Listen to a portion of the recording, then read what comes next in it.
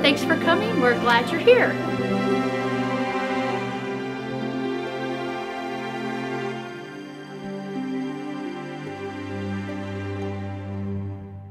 I will say the words, I love you.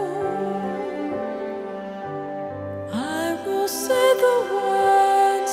And so God, right now we turn tonight over to you. We praise and honor you, and we lift you up. In Jesus' name I pray. Amen. There's nothing in my heart that can compare. Those are once a month events, and I believe the second Thursday of the month is going to be the Nevada County one.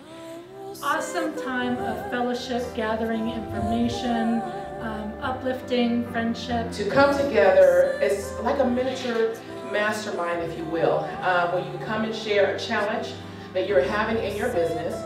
And what we do is each person gets an opportunity to share without anybody else talking. You only have to listen.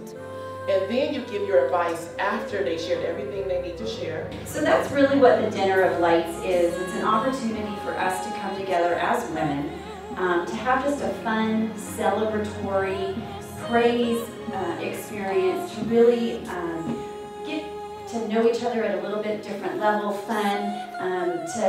Business, of course, happens everywhere we go, but it's really a chance to just kind of de-stress and have some fun.